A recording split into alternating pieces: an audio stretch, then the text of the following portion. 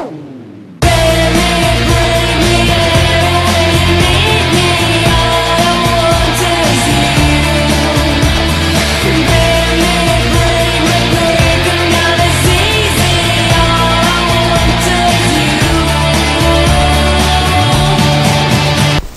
YouTube, in this tutorial I'm going to teach you how to change the color of an eye. This can be any eye, a dog eye, a cat eye, or more commonly a human eye.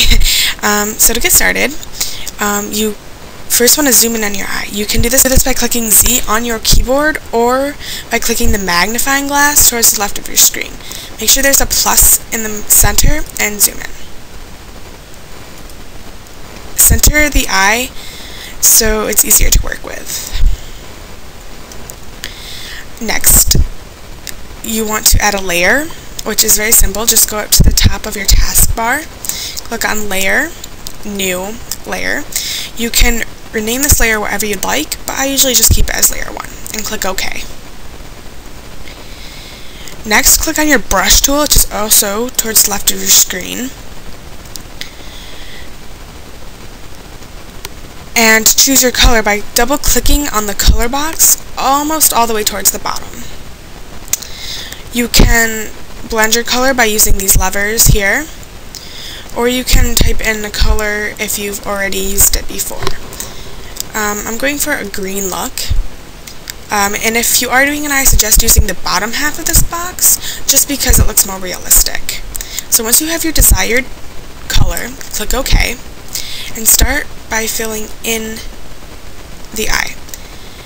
Now for this brush tool, I should have told you this before, you can change the size of it by either using your bracket keys. Your bracket keys are not the parentheses key, they are to the right of the P key and underneath the backspace key. You can change the size of your brush by doing that, or by clicking up here and measuring your diameter and hardness. For an eye of this quality, I suggest a hardness of 60 and a diameter of 80. So just continue to cover in the entire eye. Messiness doesn't really matter, neatness doesn't really matter, because no matter what, you're going to erase something later on. So you can be as messy as you'd like. Cover in the entire eye, even the pupil.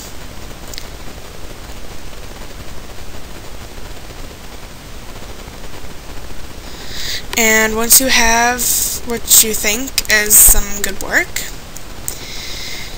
go over towards the right of your screen in your workspace where your layers are, and for this blending mode, it's automatically set to normal. You want to change that to color, and automatically you can see that we have a green eye, but it still looks really fake. So we're going to change the opacity, which is just to the right of the blending options, and basically this is how much green, well in this case how much green is going to cover the brown eye. So I'm going for like a hazel look, so I'm going to probably put it around 50. Alright, so we're almost done. Just next, take your eraser tool, and again I suggest a diameter of 80 but a hardness of only 30. Then go around the eye and erase the mistakes that you've made. And if you accidentally erase some of the color of the eye that you want, simply just click on your brush tool again and cover in the spots that you accidentally erased. Also, I'm going to ask you to erase the pupil just so it looks more realistic, so it doesn't look like you have a green colored pupil. Even though it looks kind of black, this will definitely give it more realistic, make it look more realistic. The only thing left to do is to zoom out. Again, you can do this by clicking on the Z key on your keyboard or by clicking on the magnifying glass. This time you're going to want the minus in the center and simply zoom out and save if you'd like. That's about it. I will be making more tutorials for YouTube. I hope this really helped and I hope you enjoyed it, and happy editing!